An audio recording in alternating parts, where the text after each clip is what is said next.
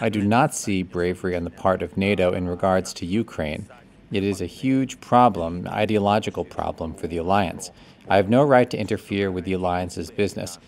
Had Ukraine been a member of the alliance, believe me, we would have seen the whole alliance standing by the rights and freedoms of the people of the world, just like we Ukrainians do.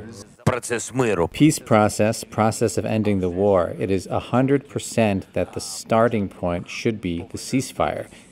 We should all understand this. It would also allow us to unblock the humanitarian process, evacuation, taking away people as well as delivery of food, water, and medicines. We've already talked about this. We've not agreed to any ultimatums. The war went on. We can now see that a 3- or 4-day operation has not taken place. Neither has the occupation of our country, change of government of our country, change of flag of our country. All this has not happened, and I'm sure will not happen.